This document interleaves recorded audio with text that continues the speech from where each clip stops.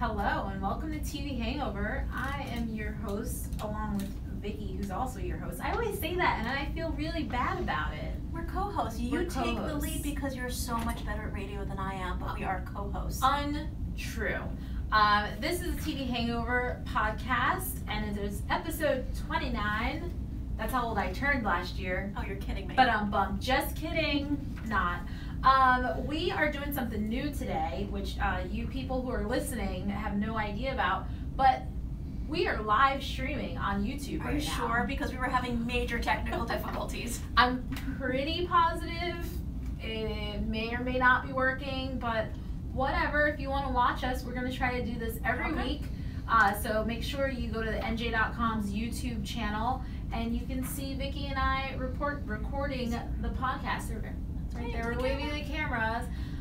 In studio today, we have a very special guest, Bobby Olivier. Bobby. Hello. Bobby's here because it is American Idol finale week. For all time. For all time. Until they bring it back. Until they bring it back in 2 years. Wait, you guys feel like they're going to bring it back? They've already said they'll probably do a reboot of it at some point. No. It's like when any good band goes on hiatus, when they come back, it's so much better. I don't like that. Well, we're going to get into Idol. It's like Cher's farewell tour. That she's had multiple times. Yes. Got it. So don't forget to follow us on social media at TV Hangover Show, at E_meds, at Vicky High, VICKIHY, and at Bobby Olivier. That's right. And don't forget that extra I, as I did, and Bobby reprimanded me for it. Not over it.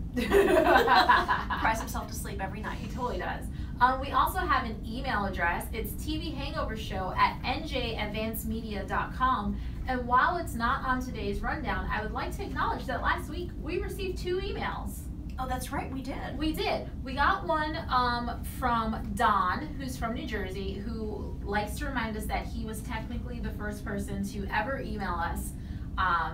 Thank you, Don. But it went to our junk folder. And by the way, Don, I take offense to your note that I can't read more than 140 characters. I can. I read your whole email. I don't recall what it says. Oh, God. But I'm sure it was fascinating. I do see, Grey's Anatomy. I can still watch Grey's Anatomy, and I'm glad that that you do as well. The other email was from Randy from Pittsburgh. I got that right, producer Alyssa? All right, good. Hey, Randy, we're so glad that you're also emailing us, and you want us to discuss our favorite show. Hold on, wait, let me get this right. How did this show ever get made? Okay. Which is a good idea. Did he have an example? He did The Player. That was a show with Wesley Snipes. I actually didn't mind that one so much. Really? Yeah, I'm not surprised that got made. You know, high-octane thriller. I mean, there are Wesley Snipes fans out there. I actually didn't have much of a problem with that one. It was canceled, of course. Of course it was. Yes. But I'm sure there are things out there. So we will, if we think about it. Probably, and we will. I say for next week's show. New segment. We do, how did this show ever get made? And that's funny because we are talking about The Ranch this episode. No, I know how that show got made. So coming up on today's show, we're going to do some news. We're going to talk People vs. OJ finale, The Walking Dead season finale, and The Ranch, which is Ashton Kutcher's new Netflix show. And then we're going to do all Idol all the time. So let's get started with the People vs. OJ Simpson. That finale aired last night. Did we do it? I don't know. Did you see my tweet? I sent out a tweet that basically said, spoiler alert, he's acquitted. Yeah. Ruined it. Hilarious. Nobody's going to watch it again. No. Did you watch Bobby? No. No, you're not a People versus. Okay, I was let's ignore watching Bobby. the Idol thing. Oh, I was watching the Idol The thing. Idol thing was on at 8 and this was on at 10. What's your excuse? Bobby. Oh, Ink Master is on at 10. Oh, Ink That Master. is no excuse. Okay. So Vicky, what did you think of the finale? I loved it.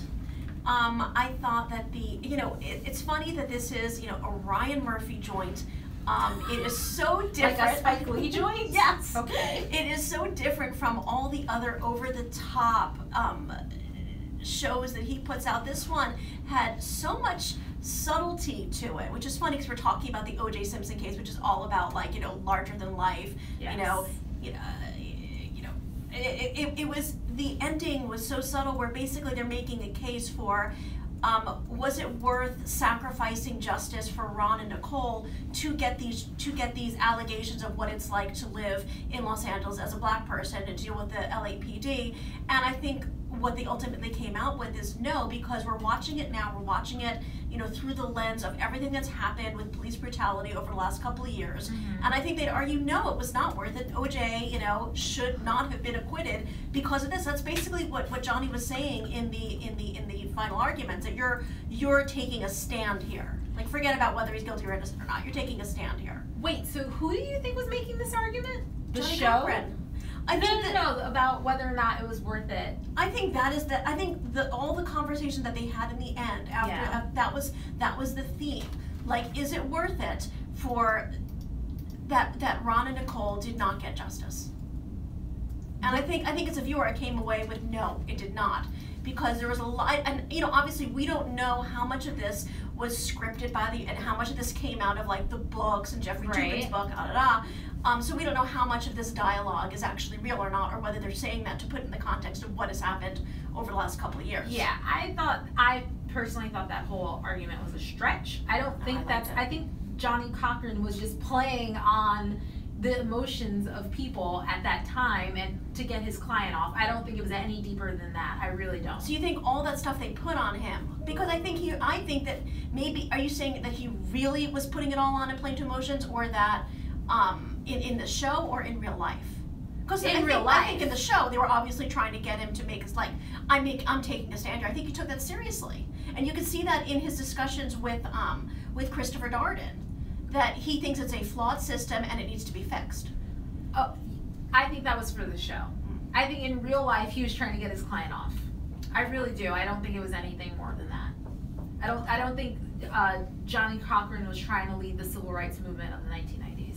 I really don't. I really, really don't. Well, it worked dramatically, though. It did work. And OJ was acquitted. And then I particularly liked it, how at first I thought they were going to the route of, let's make OJ a sympathetic character by showing that he no longer has friends, he can no longer get a reservation or a table at his favorite country club. And then that wasn't the tone. That's not where they took it. It was sort of like, yeah, he may have been acquitted, however, in the eyes of many people in the public, he is guilty, and this has changed his life. And Robert Kardashian, David Schwimmer actually turned, I think he had a very interesting performance all the way through. I thought he was great. He was really good. One of the unsung, actors of this show. Everyone talks about Sarah Paulson and Courtney B. Vance and Sterling K. Brown. You have to have a middle initial to be on the show. Wait, Sterling K. Brown is Darden. Darden, yes. Right. Yeah, everyone talks about them. No one really talks about David Schwimmer. He's the only person where I looked at him and I didn't even think it was David Schwimmer. Like, I had to really remind myself. I knew it was David Schwimmer, but I still think it was a very good. And the funny thing is that at the very beginning I was kind of annoyed by him, like his whininess, and there was that whole scene in the beginning about OJ trying to kill himself in Kimmy's room. No, not Kimmy's room. Yes. But the Kardashian stuff didn't really, I actually think that one of the flaws of the show is that they did so much stunt casting with the Kardashians and Faye Resnick that turned out to be really not much of anything having to do with the show. They were in the show, like Faye Resnick. Yeah. Connie Britton was one episode. Yeah, Faye Resnick was in for like 1 or 2 episodes, and that was it. But I think overall it was a great season finale. I think it was a great season. I'm a little concerned about season 2, which is going to focus on Hurricane Katrina. I'm very interested in that. I think it could be really good, especially if they do like the standoff at the bridge where they wouldn't let the New Orleanians cross into the West Bank, and they stopped them with the police. I think there's a lot of possibilities. I do think there are a lot of possibilities, but who are we following is my question. Like, who are the players, and are they real people? Do you think that the success of this had something to do with playing into, what we know and seeing it again? And, they very deliberately would show the scene, and then they showed the scene through the television lens, which is how we all saw it. So yeah, it will be different in that sense. But I after this season, I have like a lot of faith in. It wasn't Ryan Murphy's. He wasn't like, he didn't have his hands all over it clearly. But whoever is running the show for him, But he directed last night's episode. Did he? Yeah, I read that somewhere. All right, so that was People versus OJ. We'll have to wait until the summer for our next OJ documentary, the 30 for 30 series. I can't wait. All right, Walking Dead finale. Bobby, do you watch The Walking Dead? I do watch The Walking Dead. Does he watch The Walking Dead? Okay, good, because I do not. Mm-hmm. My only contribution to this conversation will be Negan, played by Jeffrey Dean Morgan. Hottie, that's it. That's all I got. And charming. And Yeah. always charming. Yeah, always charming. Even with the bat with the barbed wire. See, I know some stuff. Yeah, in a murderous kind of way. Okay, so Bobby, The Walking Dead finale. Creatively bankrupt? Yes or no? Drawn out, drawing out just a few minutes of action and just a whole lot of tedium, and leaving on a cliffhanger like that. Walking Dead, the finales usually you kind of expect a main character to be off in these finales, and that, I mean, it sort of happened, but we also just expect something exciting to happen in the finale, and I guess something exciting happened. We just don't know what it was. Yeah. Yeah, I mean, well, just and then the whole thing with Carol and just Morgan just won't let her go, and it's like, well, you've been stabbed and shot in the arm and shot in the leg, and you're laying there and you're saying, just let me die. Like, I don't know, I might just be like, all right, I'm gonna take my horse and go. But yeah, I think Carol was actually probably more problematic for me than the whole Negan thing. I mean, it's lame to do a cliffhanger like that and not give you any idea who was killed. It does not make me want to tune in again at all. But my problem with Carol is that the last 4 episodes of the season, they completely did a personality overhaul on her. I don't really explain why, or I mean, I don't understand what's going on there at all. And she was one of the best characters. Yeah, and just the whole thing when her and Maggie were taken captive and she starts to hyperventilate, and that was a good episode. Yeah, and that was a good episode, and it just seemed like, oh, well, she's definitely doing this just so she can get out of her restraints and just like kill everybody, which that still happened, but just the fact that was supposed to be the real turning point for her, that she just like couldn't deal with all this anymore and couldn't deal with killing for people she loved and couldn't deal with loving and couldn't deal with anything else anymore, and it just seemed like too sharp of a turn for her. I mean, so now we have finally introduced Negan, so we have the Grimes gang up against another uber villain. But this is the worst one so far. This is the worst one so far. Yeah, I don't know. Always, I just don't understand. I mean, it's the apocalypse. We have a limited amount of stories to tell, and they keep telling the same story over and over again. I mentioned to you earlier, I watched the first episode of Fear the Walking Dead, which returns on Sunday for its 2nd season. And while I did like the episode in and of itself, I feel that the whole idea behind Fear the Walking Dead on the West Coast, just as the zombie apocalypse is breaking out, is all about the civilization crumbling, and they didn't really show it that much, and now it's just another survival story. And who can you trust? And are they out to get us? Can we work together? How evil are men? They're worse than zombies. It's the same thing. Yeah, but they're on a yacht now. They're on a yacht now, mostly. They're also on a yacht on The Real Housewives of Beverly Hills. Really? Thank you, Erin. You're welcome. Are there zombies? There are man-eating creatures. In Dubai. So no. Really? Yes. My mom watches that. Does she? Yeah, she doesn't know where Dubai is, though. Oh. Yeah. She admitted that to me. That's fine. And now I'm admitting that to everybody else. So you guys, I heard a lot of people were really disappointed with the Walking Dead finale because you don't find out who Negan kills at the end. It sort of blood splatter, and then it's filmed from the victim's point of view. Yeah. Got it. Yeah. And I mean, with a little bit of Googling, you can find out in the comics who gets offed, but whether they're gonna stick to that, I mean, I would guess that they do for something as big as this. You think so? Yeah, I'm gonna. If I had to bet money on it, I would bet that what happened in the comics with that scene is what it's gonna be. See, I would bet that it'd be one of these 2nd-tier characters like Rosita or Abraham or Eugene or somebody that we met later on. We don't really care that much about, because it seems like for the last season, everybody seems to get rescued. Yeah, I mean, everybody I'm not really gonna give away too much, but my bet is that the one of the more main characters is gonna be. Well, that would be bold. Yeah, it would be bold. Unlike what they've been doing. It would be bold, and it would redeem them in my eyes a little bit for the way that they just sort of stumbled through the end. Go ahead. So the show returns in 6 months, I guess. Yeah, About, usually October. Halloweenish. Yeah. So that's when you'll find out. and then. Well, actually, are you not gonna watch? I mean, She's gonna watch. No, I'm gonna watch. It's my job to watch. I'm this gonna is why watch. they can do this But to the you other guys. thing that's interesting is that it's like Game of Thrones, and when Jon Snow died, there's like all these eyes on the sets. Allegedly, I don't believe it. But there's all these eyes, and there's so much behind the scenes stuff going on that we may find out before then. Yeah. Right. All right. Well, that was The Walking Dead. Yes. A show that I do not watch, but I may, because you guys know I've been, sort of dipping my toes into shows that I haven't watched previously. So maybe I'll watch a couple episodes from season 1. You really should just watch the first episode. It's really good. All right, I'm in. This weekend I will watch the first episode of The Walking Dead. And then you'll watch the second because it's hard to not. And actually, the first season's only 6 episodes, right? Yeah. Oh. And the whole thing's good. All right. It kind of starts to not so good in the second season. Well, another show where I watch more than one episode, The Ranch. Wow, I was the one who told you to watch more than one episode, and I only watched one episode. I can't believe that. I'm like, because oh, did you watch the new Ashton Kutcher? It's a different take on the 3-camera comedy. It is. You should watch a couple episodes. I'm like, You okay. So we're then I can talking watch about two. it now. I'm sorry. I was very busy watching a lot of other stuff. All right, so tell us about The Ranch. The Ranch is it's sort of like a mini That 70s Show reunion. Stars Ashton Kutcher and Danny Masterson as brothers. Sam Elliott, the great Sam Elliott, is their father, and he is semi-estranged from his wife, played by the great Deborah Winger.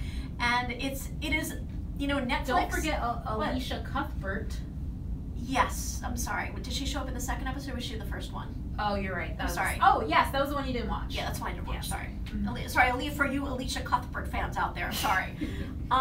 So, Netflix is always trying to do different things, and what they did here is they took a traditional multicam studio audience sitcom, but they're sort of making a dramedy out of it that you would see, the sort of, it's sort of like Orange is the New Black, except, or Shameless.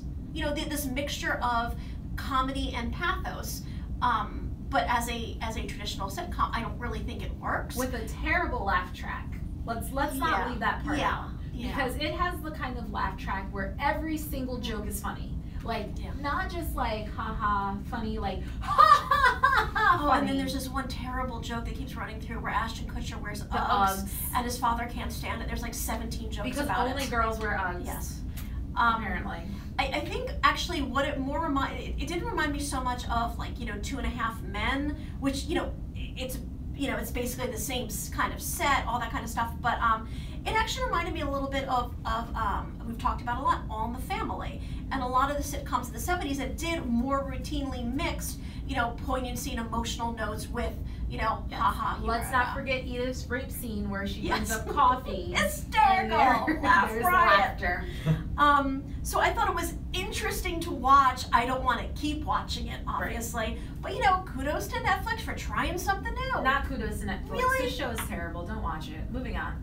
That's all you have to say about it, seriously? I mean, it's not funny. Okay. At all. All right, American Idol. 15 years, right? Yeah. It's been on 15 seasons. 15 seasons. 15 seasons. I remember it premiered on my birthday back, what was that, 2001? 2002. 2002. The ultimate gift. That's right. Yeah, thank you, American Idol. We've seen a lot of success come out of the show. It's clearly the most successful reality competition show by far. Yeah. By far.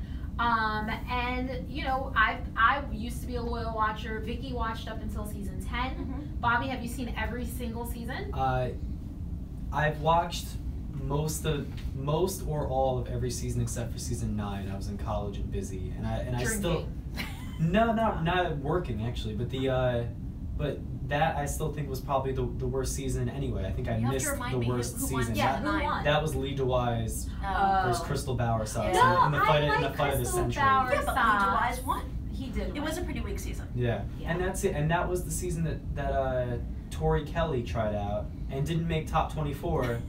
And now look at her now. Well, where's Lee DeWise? I'm covering a Tori Kelly concert in a couple of weeks. That I'm not going to.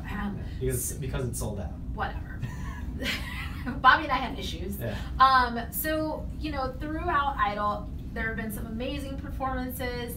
There have been some pretty terrible performances. William Hung, let's not forget him. Oh, remember Sanjaya? Yes, Sanjaya Malakar. I mean, jeez. Yeah. That actually, can I just point out that like Sanjaya is the reason why I sort of grew disgusted with American Idol and switched my allegiances to The Voice, because I just feel in The Voice you're starting at a higher level and you don't let these like really crappy people in, and other people get sacrificed to the gods of, oh, he's so cute.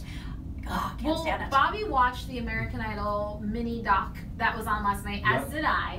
And it's funny that you mentioned that, Vicky, because one of the producers said when they brought the show over, Fox was like, well, Americans like to root for people, and like they don't want to see the bad people, and they don't want Simon Cowell to be mean.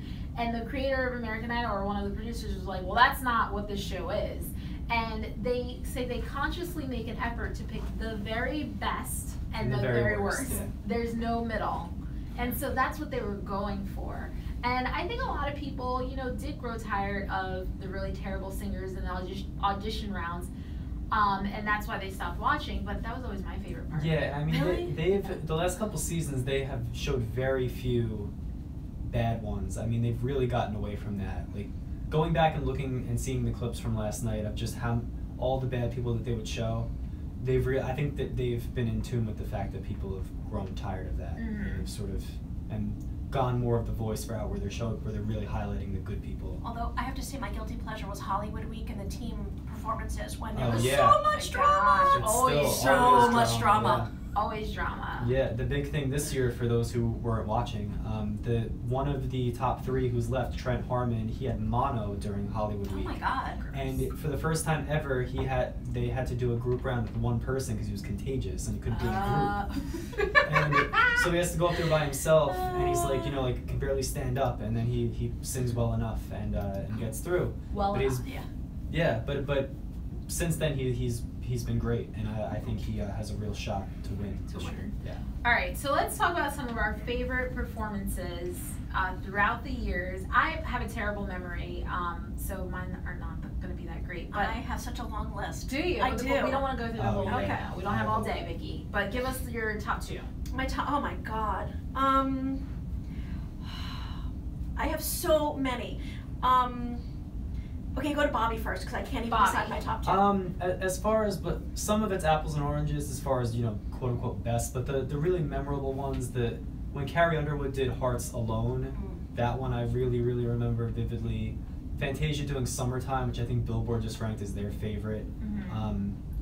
That one was great. And even more recently, season 11, Jessica Sanchez, who was like this stick thin, like 16-year-old girl just belting out Whitney Houston's I Will Always Love You, was like a huge moment, like one of the first big moments in a while on that show. I would go back to season 1, my favorite season, and basically any Kelly Clarkson performance during the top 10, like all of them. Yeah, and when she went and did I Surrender by Celine Dion when she was sick, and just like, it still wasn't that bad. Yeah, that's a memorable one. She's amazing. Yeah.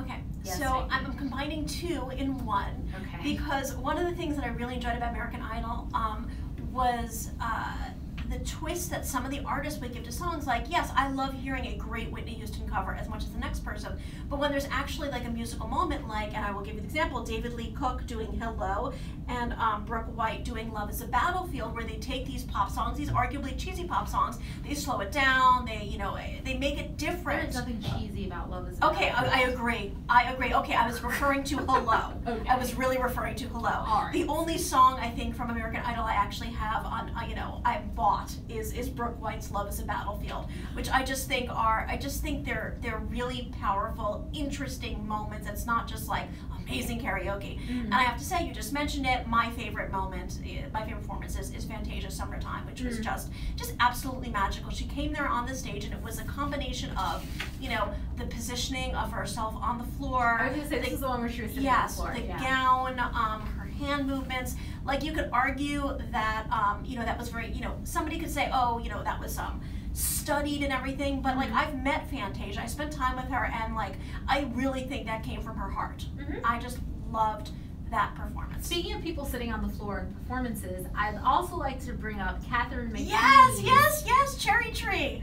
right? Well, Wait, that's what she no. was on the cajon, the drum thing. Yeah. No, not that one. No, when I she love did that one. Somewhere Over the yeah. Rainbow. Yeah, she just Okay. came back to do that last week or 2 weeks Oh, ago. did she? No, that was amazing. But you do love Cherry Tree, right? Yeah, that was Yeah. good too. Yeah, well, that yeah, we'll talk more about that season in a little while. Okay. Oh, will we? Oh, Okay. we will. It's in the Uh, scheduled programming. All right. So besides the performers, a huge part of American Idol is the judging panel. Mhm. And through the years, they've had how many judges? Do we know, Bobby? Oh, if you keep talking, I'll count. Okay. Yeah. So I'll keep talking, but or we can just go through them. We know we had Simon Cowell, Paula Abdul, Randy Jackson, the woman Cara DiAguardi. Cara DiAguardi, 10 judges. I think it's 10. Yeah. All right, we had Cara, we had Steven Tyler, we had Mariah, we had Nikki, we had J-Lo, Ellen DeGeneres. Ellen DeGeneres. That was terrible. No, we had more than 10. Steven Tyler, It might be Harry at Connick 11. Jr. Mhm. And did we have Keith Urban? Yeah. 12. That's 12. That's Okay. 12. I think we got them all. I will say hands down, best judge ever, Simon Cowell. Of course. I mean, He's the show. Mhm. Yeah. you can't argue with a Simon Cowell insult. But he's not the show anymore. No, he's not not. anymore. And look at the And ratings. look what happened. Well, Yeah. we have a clip of some of Simon's best. We don't have a clip. What? I put it in the folder. How do you put it in the She folder? put it in the I folder. put it in the people. folder, people. I can, if you want to go someplace Okay. else. Well, I you can know what? pull it. We'll go someplace because I want to hear the insults. All right, we'll go someplace else and come back. But let's talk about the judges a little more. Who do you think was the worst? Ellen judge? DeGeneres. It has to be Ellen DeGeneres. Nicki She Minaj. was. Oh no, Ellen DeGeneres. Mhm. Basically, she didn't say anything. Yeah. Ellen DeGeneres the entire season. Yeah. There was not one She bit was very of like. nice. She was Yeah. way too nice. There was nothing constructive, and I know that she. I don't know if she's a label or she helps artists move on. Yeah, I'm she like, has a sorry, label, yeah. but she had nothing to say really about anybody except, oh, that was great. I really enjoyed that. I mean, nothing at all. Mm-hmm. Yeah, and I thought Cara DiAguardi was pretty cookie cutter too when she was on, but the whole it was season 12 was the Nicki Minaj Mariah Carey Oh, that was a season disaster. where they were just at odds constantly, Right. and it was just It made took more away from the about them. show. Yeah, Yeah. exactly.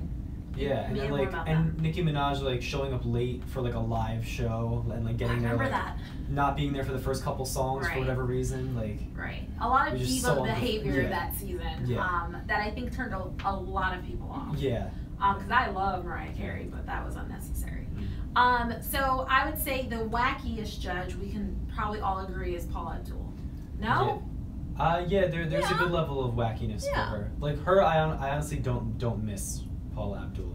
I don't miss Randy Jackson. I found him very tedious. Yeah, by the end I found him Yeah. tedious. By the end, yeah. I agree. I think he outwore his welcome. a little Well, we have our Simon Cowell insults, so let's take a listen. For you YouTubers, YouTube it.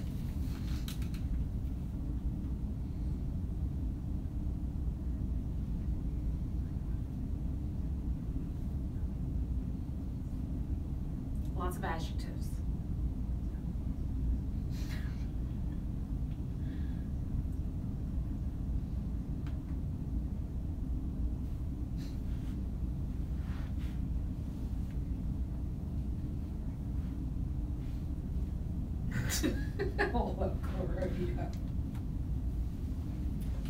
But very specific.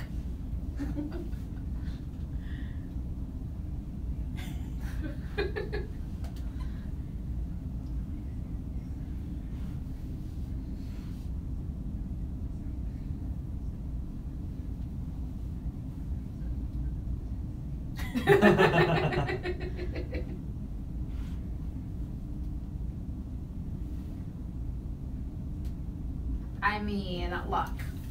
The cruise ship line is funny because we all know that Jennifer Hudson was a cruise ship line singer. And there were a Right. lot of cruise ship line singers on The Voice. Yeah. Yes. Well, I mean, good singers. Yeah. As a cruiser, there are good singers on the Yeah. cruise ship. I do want to talk really quickly about the whole Jennifer Hudson being voted off early, which everyone has deemed as the most shocking moment in American Idol history.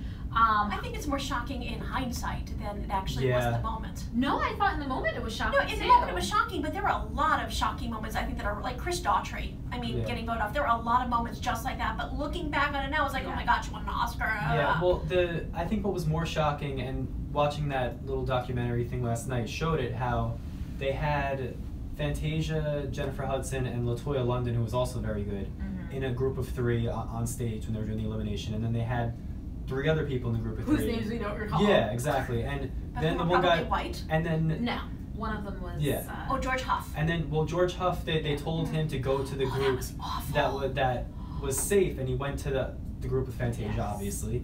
And then Ryan Seacrest was like, no, go to the group that's safe, and everyone was like, what? Right, they were the bottom 3.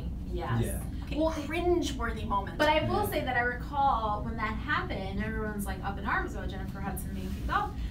I personally did not like Jennifer Hudson on American Idol. Yeah. I thought she was a very loud singer. Yeah. Honestly, like I can't. If you put a gun to my head and said name one song she sang on American Idol, I don't really remember. And I watched that whole season. Right. Yeah. I did too, and I thought, I thought she was a screamer. Yeah. She was a screamer singer, and that's what she won the Oscar for, because her acting was not that great in Dreamgirls. So whatever. Hasn't had a hit since. I'm not hating on Jennifer Hudson. I just think she gets way more credit than she should, personally. All right, so let's move on. Who do you guys think was the most undeserved finalist? That was one of the things that we talked about talking about. The most undeserved finalist or the most undeserved winner? Maybe winner. Oh. The most undeserving winner, that either Lee DeWise was rough. Like that's just the fact that he won that season is insane. Yeah. And then the past season, the season that just finished, Nick Fradiani, I would argue might be the worst singer. Like the worst singer of the winners. Even though I like him as a person, but I thought he was one of the worst. And then in season 5, which I think that Taylor Hicks winning was the beginning of the end for American Idol. Yeah, we are not members of the Soul Patrol here. No. But I thought he had a good voice. Yeah. But he wasn't like a pop star. No, and just there were better people that year. It's just. Although I can't really think of any. I mean, Catherine McPhee had a great voice, but I don't think she was like, brimming with charisma. Chris Daughtry absolutely should have won. Yes, Chris Daughtry. He got kicked off. Catherine McPhee absolutely should have won. Was that Elliot, you mean? No, I don't think so. I think he was on a season or 2 before. But I think Chris Daughtry fared pretty well. Yes, yes, he did. Yeah, he's done okay. He was Judas. He was in the Judas in The Passion, that really great live show on Fox. I don't have any because I can't remember crap. So sure, whatever Bobby just said. Maybe let's talk about the ejection that pains us the most. Where we're still like, I cannot believe that this person got voted off of American Idol. I know that we have some clips. We're gonna play a little game where everyone chose a vocal from that person, and then the other 2 people have to guess who it is. So let's go with Bobby's first.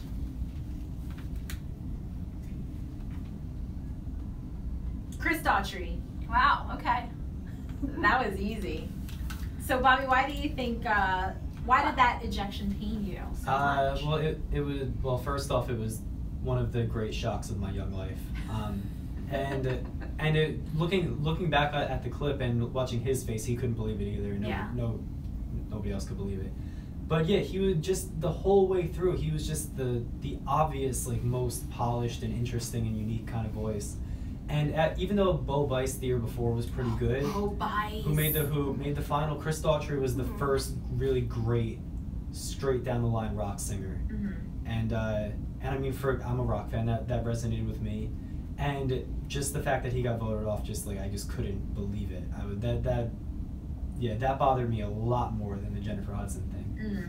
All right, let's do mine next. Hold on, Vicky's not ready. I was just checking something for mine. Yeah. Oh, Haley. Yes. Reinhardt. Haley Reinhardt. She was very good. Oh, She was her very, voice. very good. I think she may have one of the most unique voices that's ever been on Idol, at least for the seasons that I watched. And I loved her. I really wanted her to win. Who won that season? Scotty McCreery. Oh, that's the season I stopped watching. Yeah. Well, that was season 10? That season was like just plagued with upsets. But that season was a good year. That had a lot of different dynamic kind of people, including Haley. And yeah, I thought that when it came down the stretch, like she made the push, but it was just like the country voters were just out that year. I also don't think she made, I mean, obviously that was Benny and the Jets, but I don't think she made great song choices that season, where maybe they were just, like, people were just not feeling them. But if you want to hear from Haley Reinhardt, she doesn't have a band, but she has an awesome cover of Creep that you can find on YouTube, and she's featured in the Extra Gum commercial where the two people go through their lives. The song is Can't Help Falling in Love. You've definitely seen it. I don't know. I haven't watched a commercial in several years. All right, well, that's where you can hear Haley Reinhardt in the Extra commercial. Let's listen to Vicky's choice.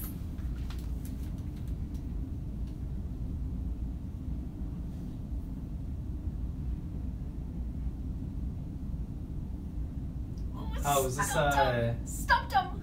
is this Melinda Doolittle? It is, and I picked this song because it wasn't one of her classic, My Funny Valentine. She was amazing. She had. I love Melinda Doolittle. Yeah. It was kind of a lame season. If you recall, it was Blake Lewis and Jordan Sparks in the end. Jordan Sparks, I have nothing against Jordan Sparks. I don't think she's particularly special. I actually really like Blake Lewis too, but I wanted to pick that song because it comes from what I think was one of the strongest episodes of American Idol ever. It was the Bon Jovi episode, and it was awesome. It was so great. Do you remember, Bobby, the Bon Jovi episode? Yeah, I remember Blake Lewis did the his beatbox version of You Just Love That Name. Yeah, that's what I remember most about it. But Melinda Doolittle, I would say, is pound for pound one of probably top 25 best singers that ever had. I did not think that was She just listening was to that good. clip. I did pick that one. My Funny Valentine, I think, is the better vocal, but I thought this one would confuse you a little bit. That season with Jordan Sparks, like near the end, that was one of those things that in the finale there was no way that she wasn't going to win over Blake Lewis, who when you go back was not a very good singer. No, I mean, he was just he had his whole vibe. Did he have like the blonde spiky hair? He had like his whole he was persona. adorable. Was that like by the time those people started coming around, they figured out the game? Like if you go back in that documentary from last night and you look at the first season of American Idol, like the outfits that people were wearing. Well, Jennifer Hudson, oh my God. I mean, they did not have a wardrobe budget then. They were all living in the house. They were doing those. Oh, that's right. They don't live in the house anymore. Yes. They just stay in a hotel, right? Right, and you don't see that part of their lives. I mean, boy. And then after a while, like people like Adam Lambert came around, and you could tell, like, oh, he's a seasoned artist, and he has the look. Whatever that look was going for him, and it just became a different show. It became too big for itself, I think. And they were saying again in the documentary, which I encourage everyone to watch, that first season they were like begging people in malls to audition because they had no idea what the show was. But now, how many people line up to audition? Thousands. Yeah, I mean it's been dwindling a little bit with everything else with American Idol, but thousands and stadiums full of people. Yeah. So American Idol's ending after 15 seasons. Bobby, we know The Voice is on. The Voice has not produced anyone near the level of Carrie Underwood or Kelly Clarkson or Daughtry or Chris Daughtry. Do you think, well, in your music critic opinion, how many years left do you think The Voice has? And do you think that they will be able to produce a superstar? Well, I think that now that Idol is going to go away, I think The Voice, I don't know, it could go one of two ways, where now it sort of has the little monopoly and can go a little bit longer, or it just shows that people are starting to get tired of this kind of format. And The Voice format, which really is starting to drag, because they have not changed a thing except for judges. Right. Do you think it's a misstep to do it twice a year? I didn't think so before because I couldn't get enough of it for a while, but I think now they might be better off just doing it once a year. I mean, it's a whole problem also, like with something like Project Runway, where obviously there were always great singers, but from this season of The Voice, it doesn't seem like there are that many great singers anymore. Yeah. I think there are a lot of really good singers this year, but I think there's a lot of people who are really good, like sort of session, like studio singers, that they're not the most interesting people. And with Idol, you've always, even for better or worse, you've always had a lot of extra time with these people and gotten to know them more, and they've just been sort of more interesting kind of people than the Voice people who it's like, oh well, I had a career for a while, then it went away, and now I'm doing this. Right. I'm an amazing singer, and I should win. yeah, and go buy my iTunes songs. But I think you're right. The format also, it's like they okay, this is your battle, and then they have a meeting with the mentor, and then they have another meeting with the mentor, and then it's just like I could just fast forward through it at this point. Right. Just give me the song. I watched the first 2 seasons, I think, of The Voice, and then I was over it. I was over the format almost immediately. I think after the first 2 was when it really started to gain steam and get the end. I think the sweet spot was like season 3 when Cassidy Pope won. I think that was maybe their best season, just like in the pocket of the fandom and everything. Well, I would like to end this American Idol retrospective by saying rest in peace, Brian Dunkelman's career. Yeah. Was he on the? Did he make a special appearance last night in the special? No. There were clips where he was in the clips. Yeah, but they didn't have an interview. They did not bring him back, or he did decline to participate. We don't know. But poor. Who cares? Sorry. I love how it also in the documentary was like American Idol turned Ryan Seacrest and Simon Cowell into billionaires or like millionaires or whatever. And it's like, oh, Brian Dunkelman just rubbing salt in the wound. Yeah, he was trying to fix the antenna on his TV to watch the documentary. Oh my gosh, maybe we can get Brian Dunkelman on this show to discuss what After all this, I'm sure he'd be happy to come on. Hey, look, Brian, we'd be happy to chat with you. You never know how it could turn out. Brian, I don't know if you know this, but we're on YouTube now. And we have 2 people watching. One of them is us. So, on that note, that will do it for this episode of TV Hangover. Vicky and I will be back next week to discuss something. Who knows what? Something. We'll figure it out, and we'll probably take up Randy's idea, so we'll start thinking about how did this get made, specific shows. Don't forget to follow us on Twitter at TV Hangover Show, at @E_meds, at Vicky High, VICKIHY, and at Bobby Olivier. And like our podcast on iTunes, Spreaker, Stitcher, all those places, and watch our YouTube video, guys. NJ.com. We will see you next week.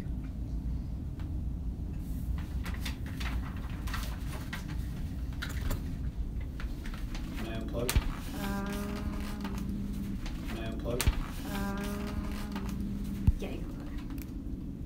Thank you for joining. All right, thanks for having me, guys. You're welcome. Are we still taping? I think so. You have to hit the button. No, there is no Square. button.